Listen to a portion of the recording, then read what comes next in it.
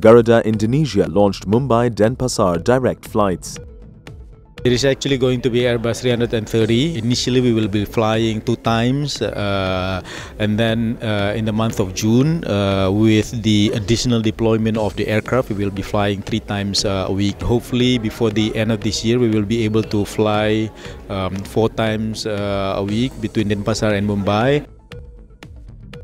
The Ministry of Tourism, in collaboration with Google India, has launched a 360-degree virtual reality experience video for the global Incredible India tourism campaign.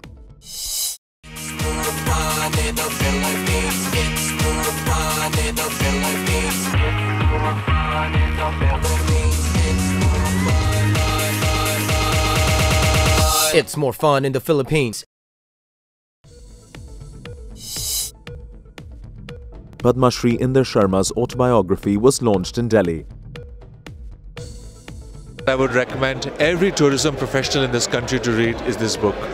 A story of a man who started as a transfer assistant in Mercury Travel in 1953 at a salary of 150 rupees and went on to build India's greatest travel business, Sita World Travel. I cannot envisage Inder sitting in a mall or in a shop.